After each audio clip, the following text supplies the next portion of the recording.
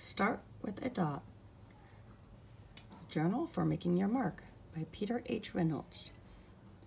This is just a very short version of it, not the entire book, but I do want to have my students who I miss teaching art to be able to have a chance to see what inspires me. If you can make a dot, then you're ready to be taken on a creative journey. Every journey begins with a first step, or a single dot. This journal will encourage you to keep it going, to let your creativity flow, and to see things in a new way, to nudge you to be a bit braver, and to inspire you to express more you and share it with the world. Relax. Don't worry about getting it right. The quest for perfection often can squelch your efforts. Perfectish is perfectly fine. I'll be encouraging you to sign your name. Be proud of your marks. Own them. It'll drive you forward. Dream, vision, flow. Making marks will help you detach from reality, loosen up, see new possibilities, and when you're in the flow, you'll have one foot on the ground and one in the dream world. Pete. Dot making tools. How you decide to make your mark is totally up to you. But I encourage you to try out different tools, experiment, play, have fun.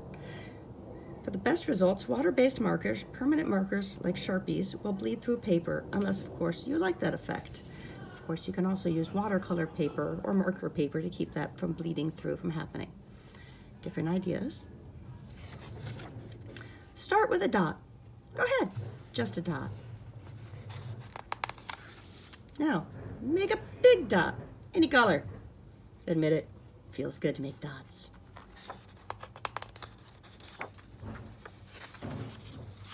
Making a dot is easy, fun, quick, and satisfying.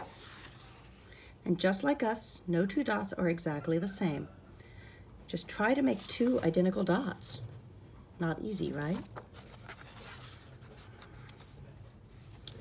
I'm skipping some pages.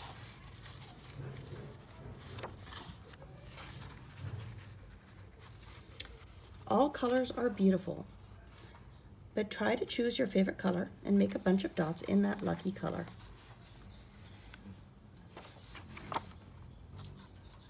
And that sound was a hummingbird.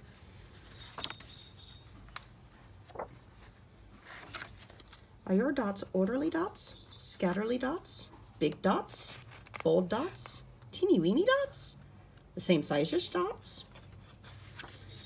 Why not try making a dot you haven't made yet? A furry dot, a delicate dot, a crosshatch dot, a swirl of dots.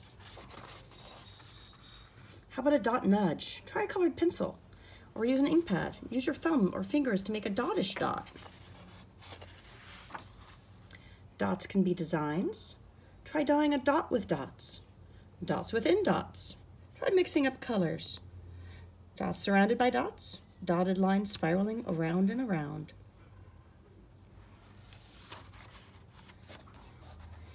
Now make some dotish things. You can turn your dots into things with a few extra lines. Tree-ish, lollipop-ish, ice cream-ish, pizza-ish, wheel-ish, sun-ish, button-ish, face-ish, plate-ish.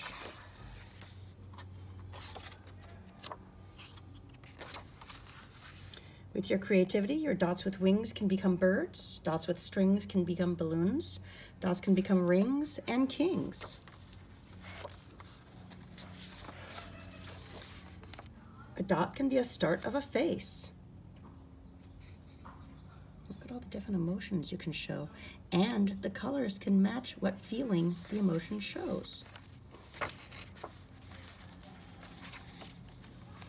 Dots can be planets and stars.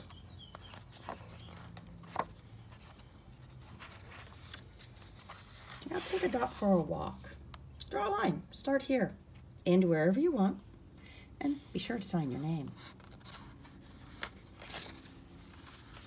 Fill the pages with lines, short, long, continuous.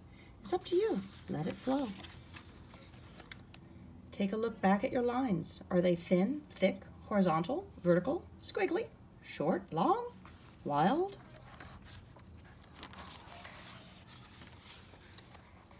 Draw a line that suits each word. Quiet, hysterical, joyful, confused, headstrong, timid, swirly, excited.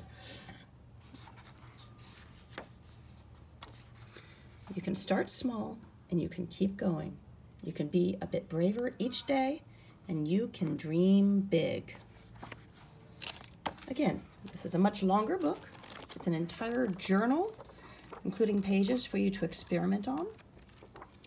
But I absolutely think this is an adorable book and a really good way to start on your journey, starting with a dot.